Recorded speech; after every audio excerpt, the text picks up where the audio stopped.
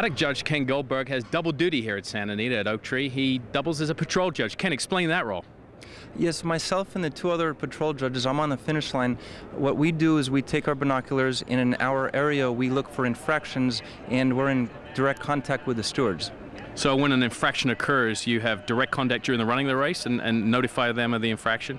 Correct. For some examples, if a horse veers in, brakes slowly, drops a whip, or a jockey drops a whip, or just simply all clear, we report that to the stewards, and they take it upon themselves, not ours, but they decide if there's an inquiry or objection. We just suggest what we saw in our area. Ken, thanks a lot. There you have it, Chris. Ken looking out for infractions and clean race riding as a patrol judge. Back to you.